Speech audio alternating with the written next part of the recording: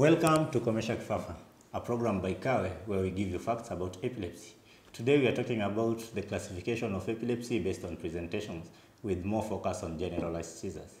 Generalized seizures basically are seizures affecting the whole brain with a clinical presentation that includes loss of consciousness.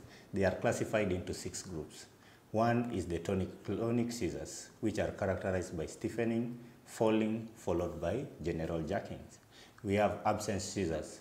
Absence seizures are characterized by staring and blinking, lasting for less than 15 seconds.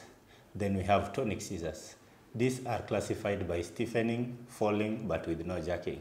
Then we have myoclonic seizures. Myoclonic seizures are characterized by short jerking movements of parts of the body and takes less than a second. Then we have clonic seizures. Clonic seizures are characterized by falling and jerking with no stiffening. Then we have atonic seizures. The atonic seizures now refers to the falling limply to the ground without stiffening or jerking. There are other seizures which are unclassified. That is, they are neither partial or generalized.